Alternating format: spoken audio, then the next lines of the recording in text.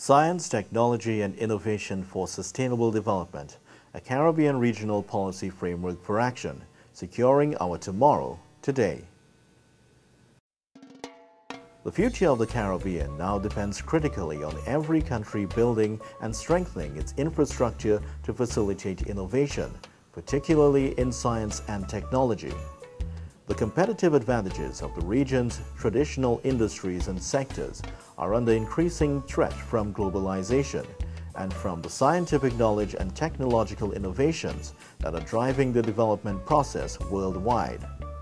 As a result, the creation of wealth and employment now rests on the ability of our people to respond creatively to global trends and to apply new technology to new enterprises and to existing areas of economic activity which have the potential for continued growth. The people of the Caribbean must be encouraged and enabled to capitalize on opportunities that will generate unique products and services for which there is or will be a global demand. The development of our institutional and human resource capacity in science, technology and innovation is also vitally important for preparing our populations to deal with pressing global issues related to climate change and the environment, water resource management, food security and alternative energy resources. This diversification of our economies, along with the development of a highly skilled and productive workforce that is more oriented towards entrepreneurship, is the most challenging task facing our leaders today. It requires unswerving commitment to the capacity building process.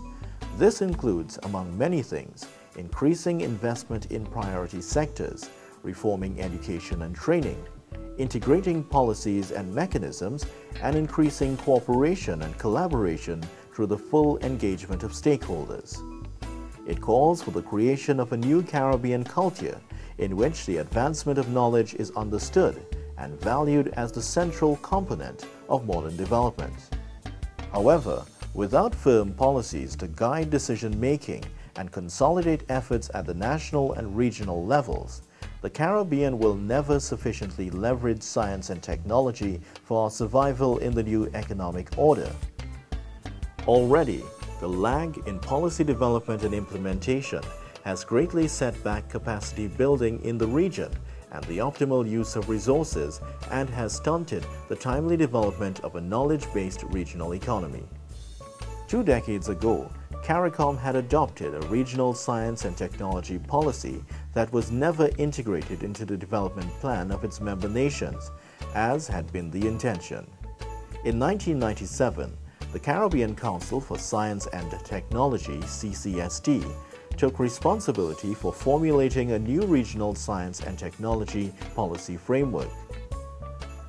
With the support of CARICOM and the Technical Center for Agriculture and Rural Cooperation of the ACP-EU, the original document drafted by the CCST was revised with considerable input from regional experts and senior officials and incorporating the recommendations of public consultations held in 10 countries.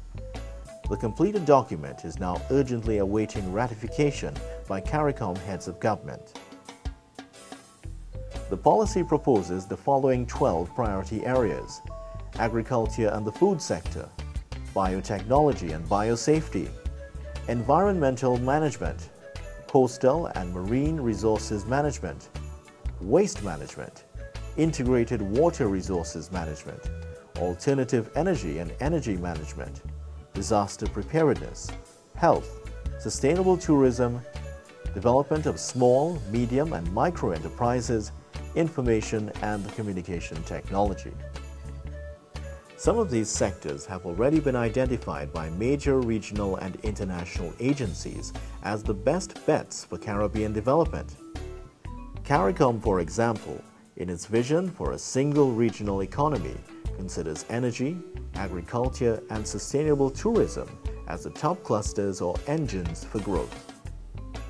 The plan for the CSME also stressed the strategic role of innovation as the economic driver in its own right, since it is a cross-cutting factor that impacts the entire range of economic activities.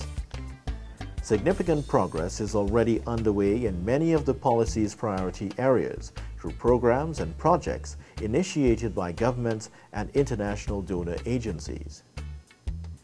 So, CCST's proposed policy framework is very much aligned with the thinking of regional leaders and is in keeping with global trends and concerns.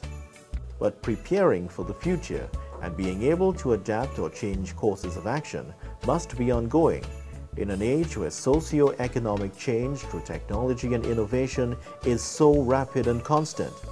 The policy framework, therefore, recommends the need for immediate and continual foresighting and technology road mapping exercises to focus and sharpen long-term development planning.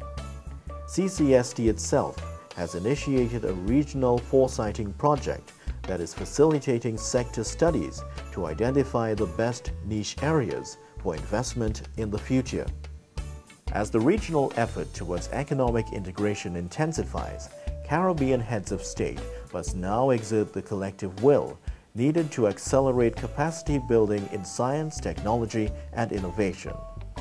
This is where the power to transform the region and to improve and sustain the livelihoods of our people is now vested.